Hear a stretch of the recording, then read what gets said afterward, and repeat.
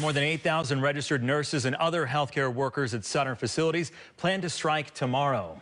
Leaders with the California Nurses Association calling for improved health and safety standards. KRON 4's Amanda Harry spoke with a representative about why they feel striking is necessary.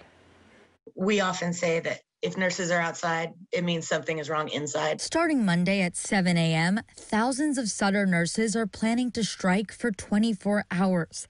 This is video from past strikes. A Sutter Health spokesperson put out this statement.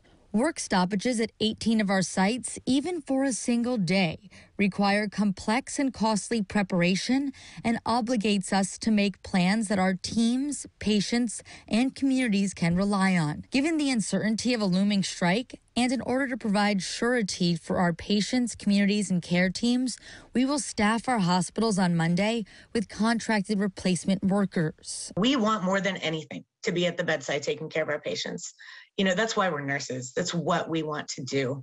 But we also need the resources to be able to do so. Registered nurse at the California Pacific Medical Center Intensive Care Unit, Amy Erb, says the union has been in negotiations with Sutter Health since June of 2021. She says there's been little to no movement on key issues, one of the big issues being nurses need more safe staffing procedures. We do the very best we can, but it's so much better if you have a nurse that's fed, rested, that's not working back-to-back 16-hour shifts. She says they need more resource nurses to help out during emergencies and switch out so nurses can take breaks. It's an exhausting and frustrating process. She says the nurses hope a day without them will make Sutter Health realize their value.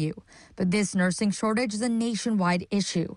Last week, a Stanford nurses union gave notice that they plan to strike on Monday, April 25th. Hospitals have not even acknowledged that we have staffing issues at the hospital. Kathy Stromberg is a registered radiology nurse within the Stanford system. She says Stanford has responded by telling the nurses if they strike, they'll cancel their medical benefits. They are going to specifically cut off all of our benefits so that even if we do get to a quick agreement and come back to work, within even days of the start of the strike, none of us will have medical benefits for the month of May. Stromberg says the Stanford nurses stand with and support the Sutter nurses as they strike.